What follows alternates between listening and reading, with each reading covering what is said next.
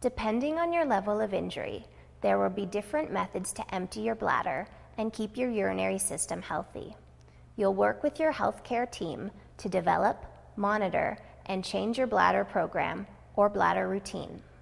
The foundation of any bladder program is proper hydration, which means drinking as much water as your body needs.